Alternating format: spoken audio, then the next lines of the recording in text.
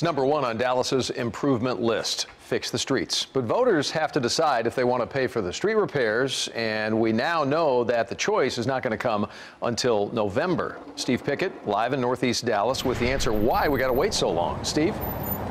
Well, it's because the city council says they've got other priorities. Now, they don't want you to think that this is not a priority. They said that the people have said essentially that improving these streets is a top priority. The question is, when should you vote on that priority?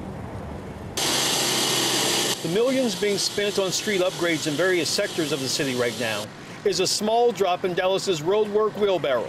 At least $140 million more in street repairs could come with voter support of a proposed bond package.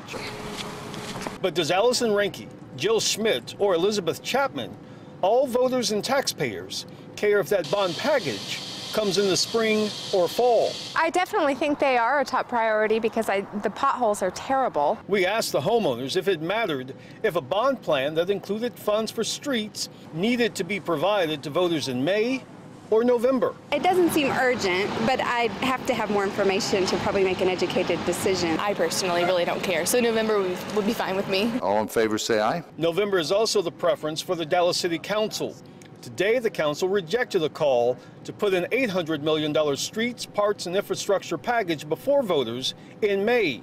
They'll likely do it in November. However, the council member representing these voters' neighborhood believe the time is now. It's going to get worse.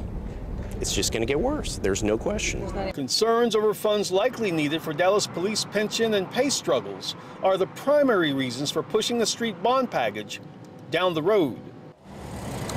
And nonetheless, the city has to officially formulate a bond package for voters, and those voters decide whether it's something they want or not.